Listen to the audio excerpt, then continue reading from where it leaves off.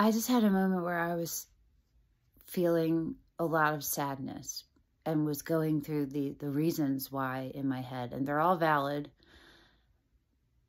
but they are not new. And they've been there a long time. The grief and the pain has been here a long time. And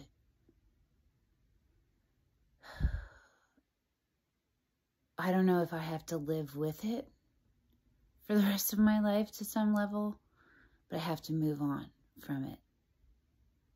Despite it. Do you know what I mean? It's like having IBS. It kind of is like that. So I was feeling sad, and then I said, I'm grateful. And then I started listing the things I was grateful for, and they were all, you know, a home and all of those hierarchical needs. And then I thought, I am grateful for that, but where the gratitude is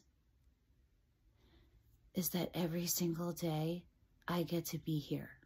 I get to be alive. Every day I wake up and I breathe is another chance to be alive. And that is what I'm grateful for. That is the foundation of gratitude for me.